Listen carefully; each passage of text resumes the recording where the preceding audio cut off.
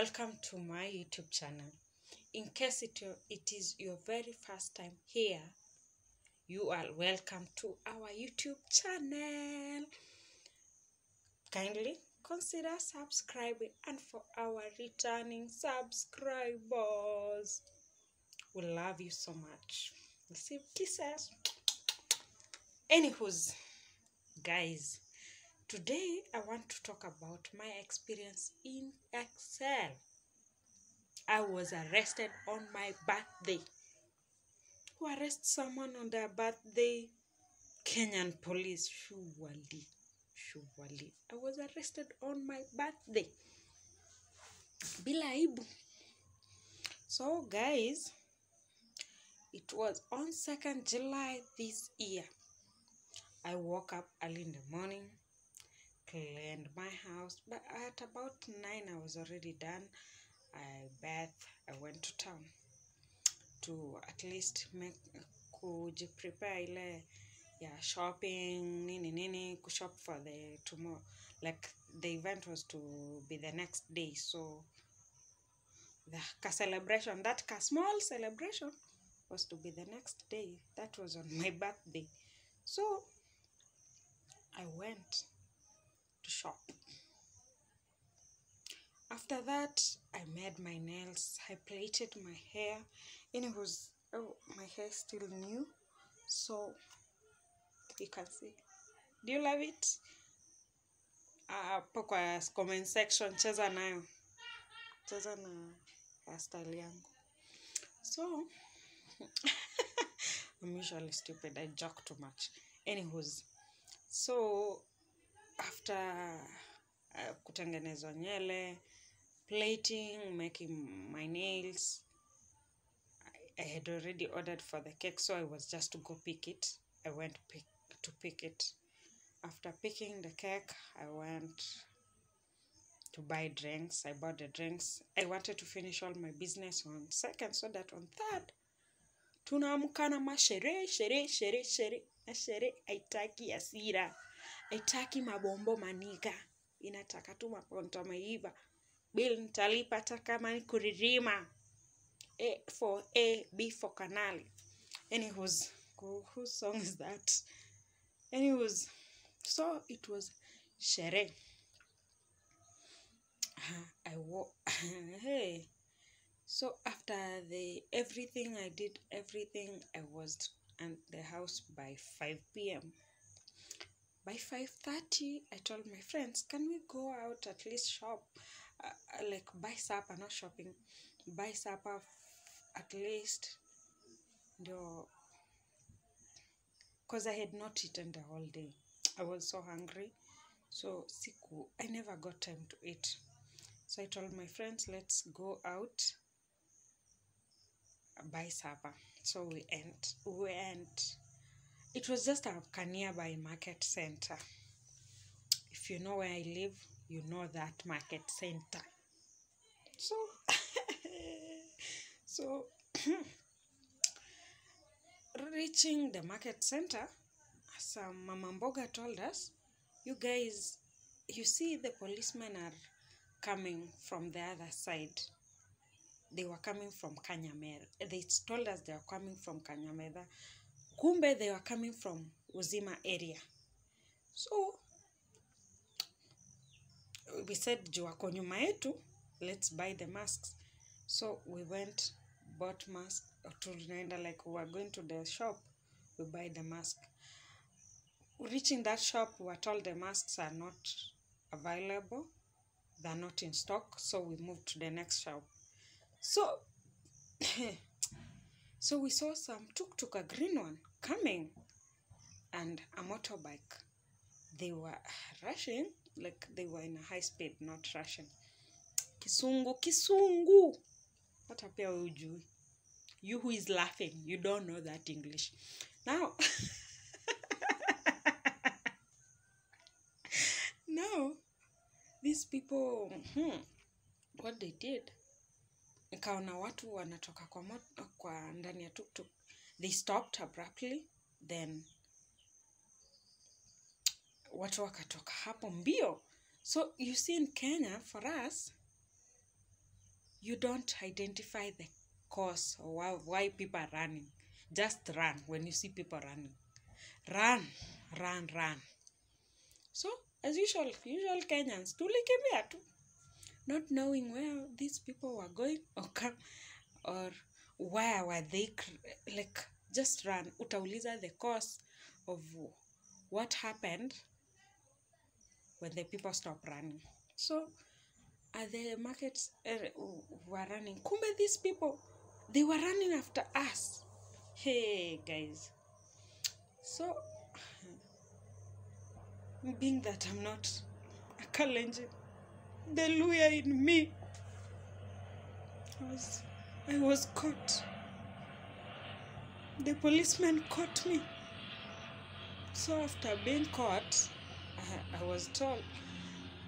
Now I was like, why are you catching me?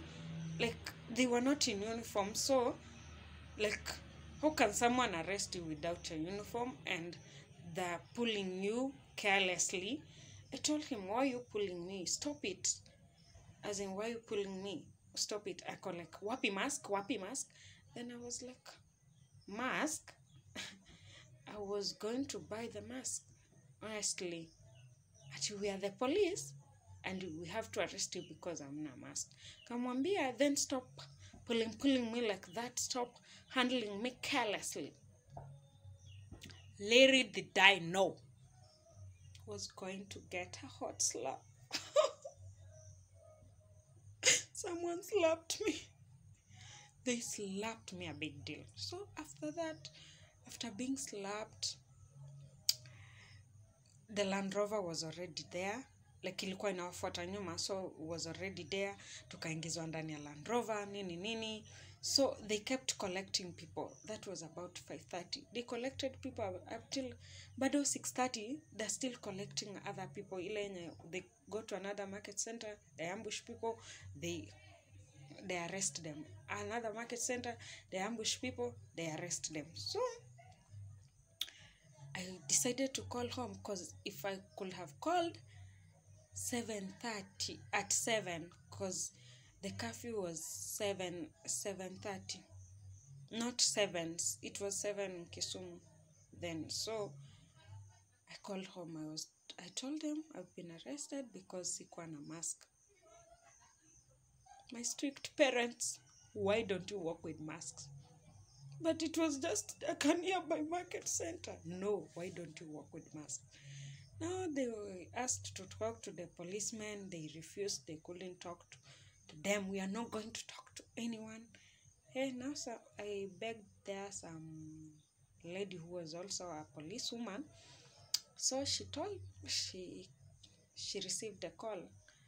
So after talking to my parent about 30 minutes, not minutes, about 1 minute to 2 minutes, she hung up.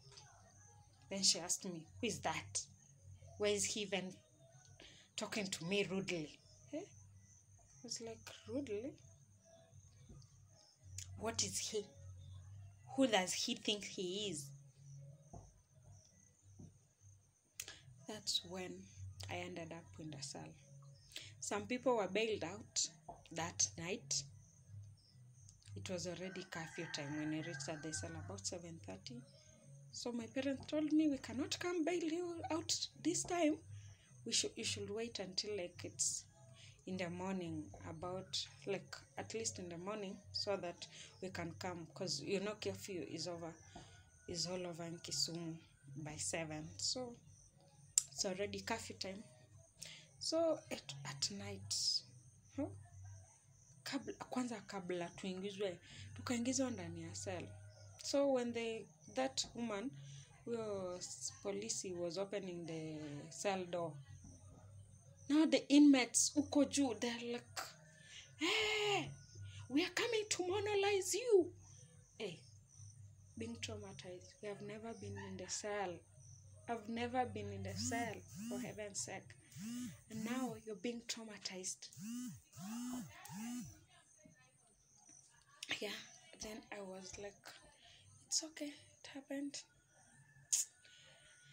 So we are going to monolize you. To monolize you. It was an M-Pesa message, no wonder. We are going to monolize you guys. So we when we entered inmates. Have you ever seen chokosh? If you don't know chokoraz. Kuna chokora madem. Watu kusel wananuka. People in the cell are stinking. People in the cell are dirty. Now they come because you're a fresher in that cell. They wanna mishandle you. Then we were told to go bath. Unaambiwa uende uoge usiku, maji baridi. Si maji baridi tu. But imagine, it's a place. This place is very dirty. The sewage system all over is worse. So it was not just good environment. You are bathing without soap, and the water you are fetching it in the jug. You fetch water in the jug, ujimwagie. You are supposed to bath. When you come to the cell, it's a ritual. You have to bath. So we bath. That water, very cold. So after bathing, I was there. So I've never told you this. There is homosexuality in the cells. Wasichana wanakulana. Hey, now there is some poor girl who was raped in the cell. So I was the next target. Now they were speaking in Luo because me, I don't know Luo. So my friends told me, they're saying this and this in Luo, that they want to rape you. They wanna sleep with you. Kwanza ako keupe ndio kazuri. Oh God. I couldn't even go to that, like, izo rooms. We slept in the corridor. Me, my friends, some other people were brought at about 10 p.m. So we slept on the corridors. So at the corridor, these people used to come at night. They're like, you guys, actually, you girl, come. They're calling me now. Young lady, come. I will tell you something, nene. But I was already warned. I couldn't go. Who wants to be lady? Who wants to get HIV and AIDS? So I couldn't reach in the morning after about 3:30 a.m. because it was cold and I usually have chest problems. So my chest was congested. I couldn't breathe. Ile blocked. Like you're wheezing, I was wheezing. So the inmates had me wheezing. They banged the doors until the prison police that was on duty came. When she came, she opened the door. I was taken to the hospital. Being taken to the hospital with the pingus. Who knows the name of the pingus in English? With the pingus on. As if mimi ni mfungwa. Kenya, my country, my beautiful country. Just because of mask, I'm being taken to the hospital with pingus on. As if I killed somebody. So it happened like that. In the morning, my parents came. They had to wait for the OCS to come. The OCS came to the cell, like hapo kwa cell, at about around 11. I was bailed out by 12. It is on my birthday. You are just thinking the cell. Hey, unanuka tu cell. It was your birthday. Unanuka tu cell. Your friends were calling you are off because you left the phones at the reception. Nini. Now you reach home, opening your phone.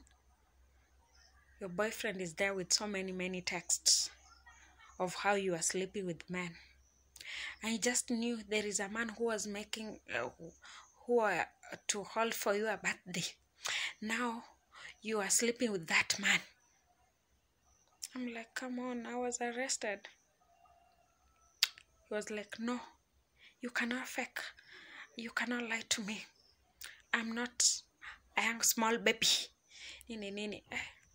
Because he had mood swings, me, I had to leave it at that. And that's how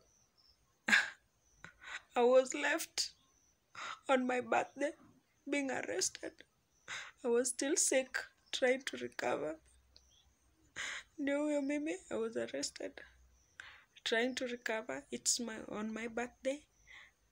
I have to do the birthday that day because I had already bought the cake the previous day. So I never wanted it to get spoiled. So we did the birthday. It was wonderful. Comment down there below whatever happened to you. What happened to you? Have you ever been arrested? What did you do that landed you into the police custody? And what was your experience? Trust me, first timer, it's not that easy. Goodbye. Love you. Goodbye. Consider subscribing, like, comment, and share. Bye.